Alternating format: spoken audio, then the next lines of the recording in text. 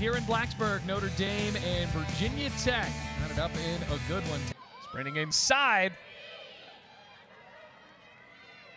Finds the net again. Another goal for Notre Dame. This time it's MK Doherty. Ahern.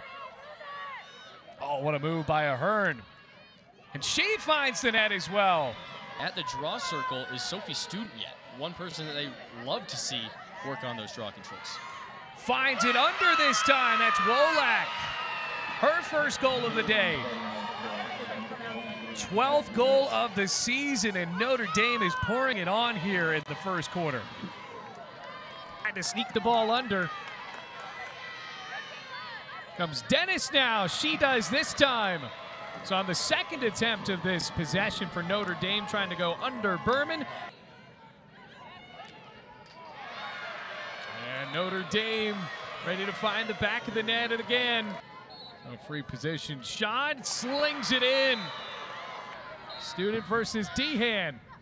And Student is unable to keep up with it, but the Hokies will stay a woman up.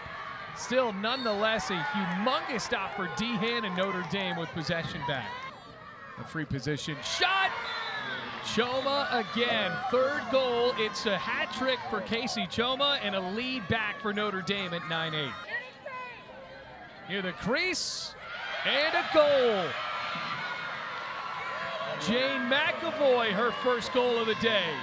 That was a beautiful feed inside, and after the Hokies, Notre Dame trying to get back into this game with Choma, as well as Howe. Wolak's included in that group as well. Wolak. Doherty spins and ties the game right back for Notre Dame.